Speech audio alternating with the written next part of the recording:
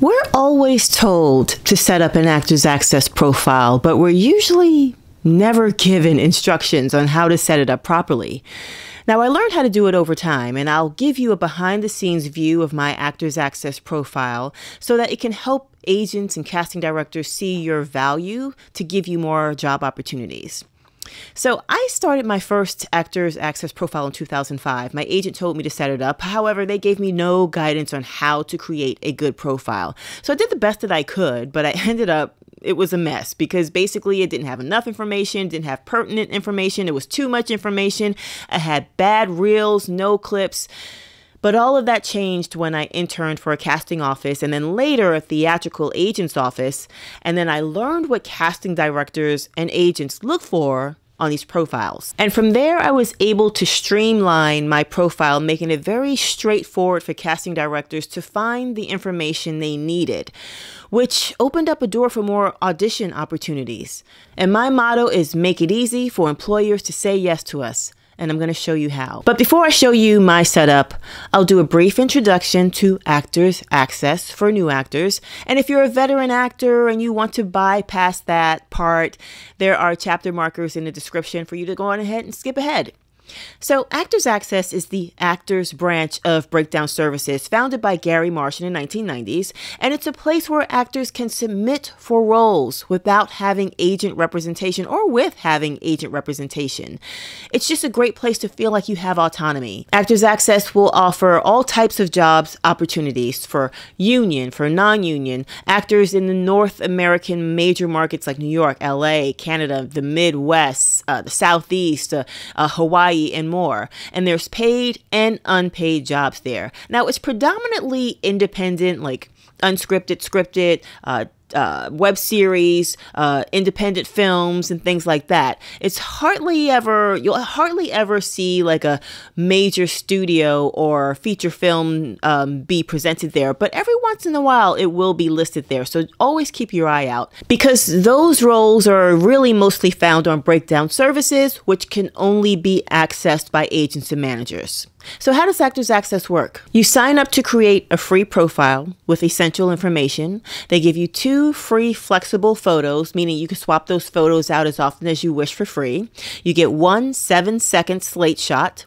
Your resume information can be upput and also your sizes and your size cards. Now, when you go to set up your Actors Access, you'll want to set aside some time because say maybe about 2 hours or depending on how many television and film credits you have. Because I'll admit, it is tedious, it's monotonous, it's boring, and you'll want to probably take some breaks in between. But if you have everything that you need right there, you should breeze through it pretty easily. So now let's talk about the add-on costs. So for demo reels, also known as media, the cost for each 1-minute reel is $22. But if you have multiple clips under a minute, you want to put them in your cart all at once and pay at the same time. Because if you pay for them separately, you'll wind up paying $22 for 24 seconds, $22 for 30 seconds. So put them all together so that you can just pay for 1 minute for $22. Now, you'll probably wind up having more than 1 minute, but I'm just trying to let you know you don't want to have to keep paying more than you need to pay.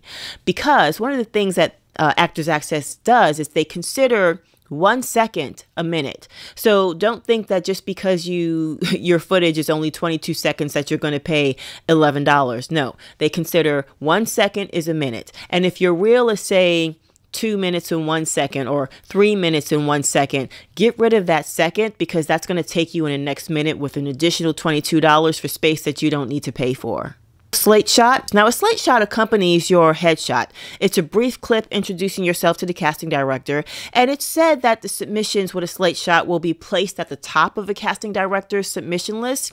However, many casting directors have stated that they review all of their submissions carefully and they ignore slate shots. Therefore, there's no need to worry about being at the top of their submission list. Moreover, introducing yourself might not always work in your favor, especially if your personality in that slate shot doesn't fit the character that they're casting at that moment. So save your money on that. Now, if you want to add more headshots, you got the 2 free, but anything after that will cost you $10 to upload, and they don't allow you to switch those out once you pay for them. So you want to choose them carefully. You can remove them or hide them, but that's pretty much it. Now, let's talk about the annual membership versus individual submissions. When it comes to self-submitting your media, keep in mind that there are costs involved. The self-submission for each submission is $3 per submission, and if you add a reel, it'll cost you an additional $5. However, if you plan to submit regularly, the annual membership fee is better because it's $68 and it includes unlimited media submissions. So consider this. If you plan to submit 1 to 10 times a month, it's definitely better to get an annual membership. And also, if you're SAG-AFTRA member, you'll receive 20% off the $68 membership. And it's built in when you sign up. Now, in my uneducated Actor Access days, I paid a lot of unnecessary money for a demo reel that was poorly edited. It had low production value. It didn't even showcase my work that great. I should have waited. And then every time I got new headshots, I'd choose all these headshots and put them up at $10 a pop, and they didn't even serve my niche. So all I'm saying is to save money down the line by uploading only your best materials. It's better to wait because you'll save money. So speaking of reels, if you need more information on how to build a good demo reel, check out my 10 things that casting directors look for in an actor reel.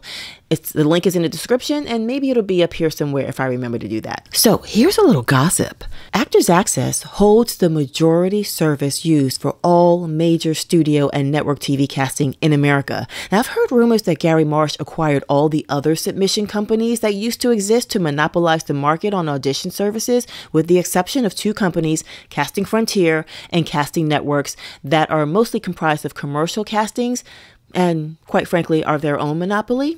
However, in 2007, there was a massive shift when Fox Studios and its subsidiary entertainment companies abruptly switched their casting software provider from Breakdown Services to Casting Networks. Now, I don't know why they did that to this day, but if I had to speculate, I would think maybe Fox has an invested interest in Casting Networks, or maybe there was beef with Gary Marsh. I'm speculating. Anyway, a common question that comes up is, if I have an agent, do I need an Actors Access profile or membership? Well, yes, you still need to have a completed and current profile because your profile is connected to Breakdown Services, which is the mother company that allows agents and managers to submit you. But a membership is up to you because most actors who are represented by theatrical agents, they don't self-submit themselves theatrically. It's simply a place where they house their materials for their agent's use. But you'll still need to upload your reels no matter what. Overall, the best thing about Actors Access is that it gives all actors, young, inexperienced, veteran, unrepresented, represented, the autonomy to submit themselves without waiting for an agent to get them auditions. Now, this video is not sponsored by Actors Access, nor is it an ad. I'm just a big proponent for self-submissions. And Actors Access, I've been able to get some really great paid opportunities to get footage and to work a little bit more often than waiting for an agent, sometimes when I don't have an agent. Here's a list of items you'll want to have ready as you set up or revise your Actors Access. 2 or more of your best professional headshots that look like you today that are color corrected with minor Photoshop. You'll want to have your resume, a list of special skills, and your demo reels. So if you're new to Actors Access, the first thing you want to do is register. So here's the page that talks about the 2 memberships. There's free, and then there's the $68 Actor Access Plus, where you could pay $68 for the year, or you could pay $9.99 for a month. Of course, the $68 is a much better value. And if you're a SAG-AFTRA member, you can get 20% off, and they'll have you type in your SAG-AFTRA number when you go to register. So you see, everything is the same up until we get to submissions. Now it says $2 submissions here. It used to be $3. Maybe they brought it down, but we want the unlimited if we plan on submitting ourselves. And if we don't plan on submitting ourselves, then we could just go with the free one in the meantime until your agent requires that they want more from you. But either way, you would probably have to add more photos, and you'll definitely have to add your reels. So now let's go into the account, and you can see my back office. This is everything. I'm in Actors Access Plus. This is home, breakdowns. You see United States and Canada. When you go to United States, you see Los Angeles, New York, Chicago, San Fran, and all of these other places across the U.S. And then if you go to Canada, you've got some great territories there as well. East and West, Vancouver, Toronto, and so many others. So we've got tools, submissions, auditions, services, contact us, EcoCast Live. Let's go to tools. So we have tools here: my account, contact information, manage profile, manage representation, email, custom link, order history. All of that is also right here where you're signed in. So I'm just going to go through these really quickly. It says check your C-mail. Your C-mail is like an email, but it's a casting email. So it's a C-mail. So anytime you submit to something and you get probably an audition for it, you're going to get a C-mail. And so you can either check it here, or you can go up here in the upper right-hand corner to check it there as well. Now we'll go to you view your cart. That's when you buy photos or add your reel. Manage representation is if you get a new rep, you would go in here and then you would add that rep. You would look them up and so on and so forth. View your account. We go to view your account. This is the page where you have to let Actors Access know what part of the world you're in. So I have this checked because I like to receive advanced role notifications that tell me when a project in my category is released. I want to receive an email so that I can pounce on that really quickly. I can read it and I can see if it's something that I want to submit to. Because the thing is about submissions is the quicker and the earlier that you can get in, the faster or the better your odds of getting an audition or getting that opportunity. Now, I'm in Los Angeles. I'm also a local hire in New York, but I don't really travel to New York that much, so I don't have that checked. If you're somebody who's a local hire in any of these territories, you can check those as well. Let's go on down here. Now, Actors Access will send you a lot of emails, and so one of the ways to negate that is to tell it what you don't want to receive. And so here are all the things I do not want to be notified on: non-union projects, reality TV projects, student film projects, real people projects, background roles, and non-paying roles. I'm at a point in my career where I do get paid for my skill, so I'm no longer interested in non-paying roles. But when I first started my career, I would do non-paying roles because I needed the experience and I most times needed the footage. In terms of updates, I like to be notified about updates. Remember, I spoke about C-mail. Notify me by email of any new C-mail so that I know, so that I don't miss any job opportunities. And then EcoCast reminders are anytime you get a self-tape audition, it goes through EcoCast. And so the casting director will send you a different email with the EcoCast information, the self-tape information. And as you get closer to the date, if you haven't updated or submitted yet or uploaded your information yet, then you'll get an ECast reminder. And I like to receive those reminders because I'm forgetful these days. Also, my membership and my billing, and then you can see down here, I paid $54.40 because I'm a SAG-AFTRA member, and I pay for the year. And so I'll be due in April. Now, let's go to manage my profile. And I'm going to start with, you can do about me. And this is where you type in your union membership, your gender, your race, and then a host of many, many special skills that are listed here. I don't have a whole lot. That's why you barely see anything checked here. But if there's something that's not here that you want to fill in, you can come down to additional skills and write it in here. I have 9+ years of improv. I'm a comedy person, so I want the comedy people to know that. I'm also a content creator, sketch comedy, writer, director, and have a YouTube channel because sometimes that factors into a breakdown, and so it's here. And then any disabilities you may have, you can save all of that here. The more honest you can be, the better it is for you and the better it is for casting. Now let's go to manage my profile. You have about me, resume, size card, photos, and media. So we're in about me. Let's head to my resume. So as you can see, everything is already filled out, but they tell you exactly what to do and how to populate your resume on Actors Access. So suggested content, the first column is the project title, which you see that here. The second column is the role name and the role size, which you see that here. And the third column is director, production company, or theater, which you see that here. So what I'm going to do is I'm going to show you really quickly how to, if this was a blank slate, all that would be here would be header, insert, delete. So if we hit insert, that gives you a new box. If you turn that into a header by checking the box, that gives you a header. So if I was to start my resume over, this is what I would do.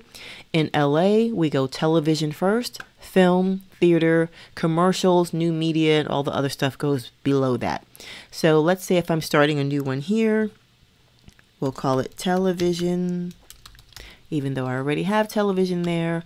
And then because I'm wanting to add bars underneath it, I would hit the insert underneath, and then that gives me these 3 spaces.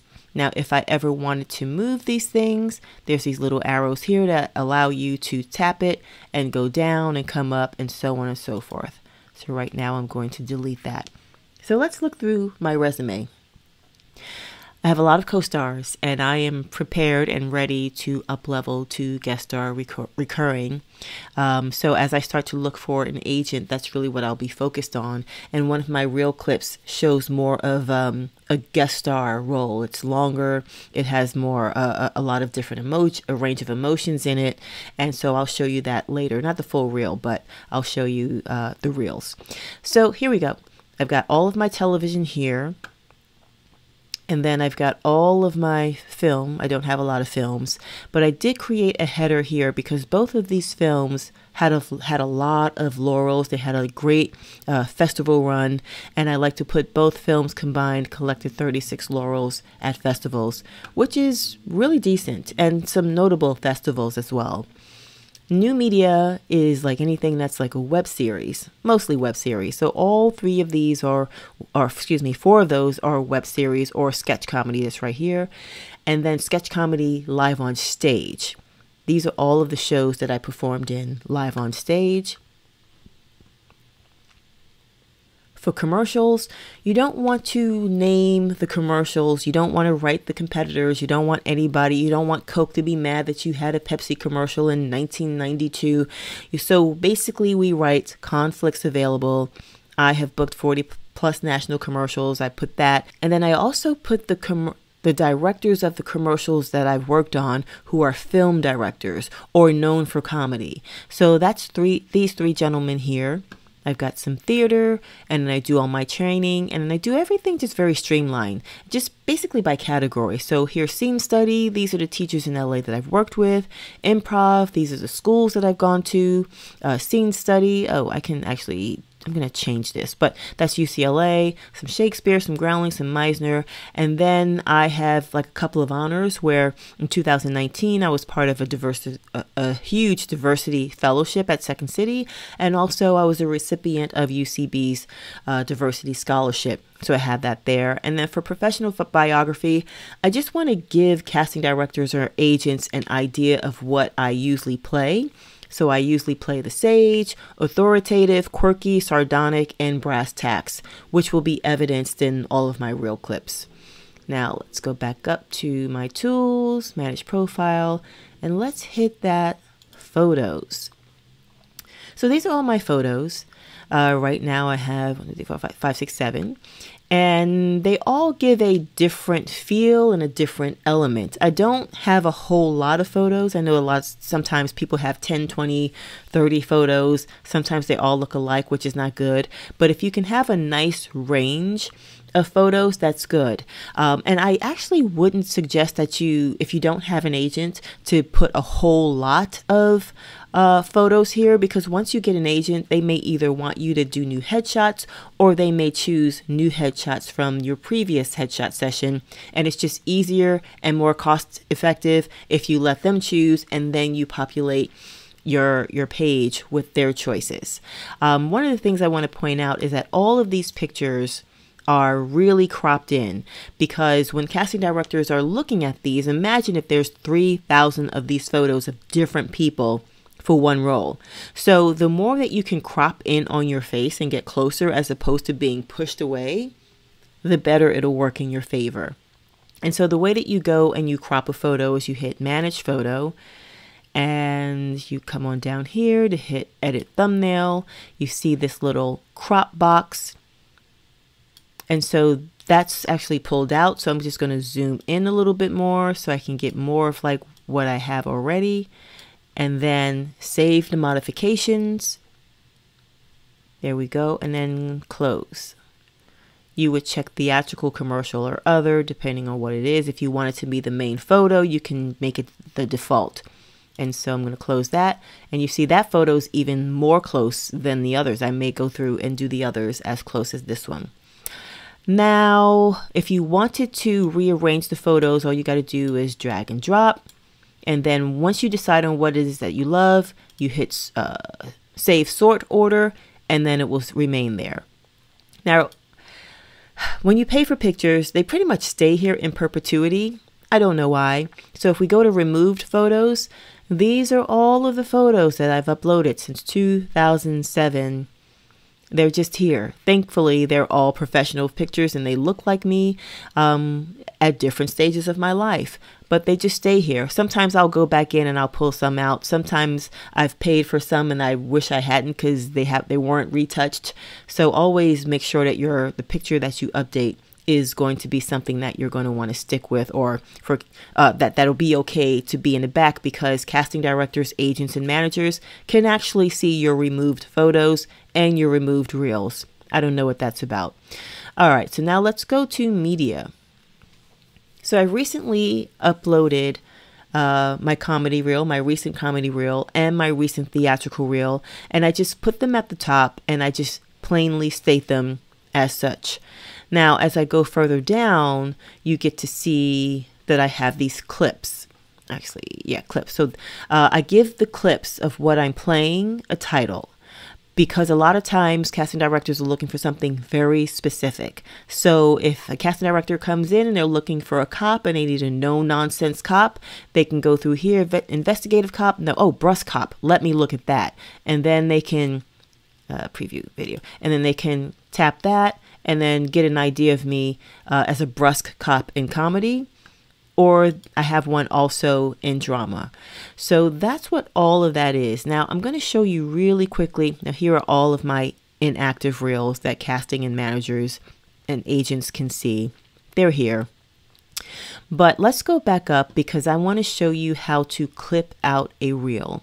So I'm going to go to my theatrical reel. Let's create clips. That's right here. I'm going to create clips, and basically, like, hit it. Oh, it's loading. It's taking a moment. Let me turn the volume down as I'm talking. So you're going to hit play, and you'll set your clip to start. I started a little late. Set clip to start. And then once you just let that play out, you can actually scrub it to where you want it to end. Boop, boop, boop, boop, boop, boop, boop, boop. This is that clip that I told you it's more of a guest star role. Get that there, or get it right at the end, and then you would set the clip end, and then you would title it, and then you would attach it to your resume. But I'm not going to do that right now. So let's reset. Let's come up out of there. Let's go to My Tools. And I want you to create a custom link. You go there, you add your name, you save it, and then you preview it. And this is what casting and agents and managers see.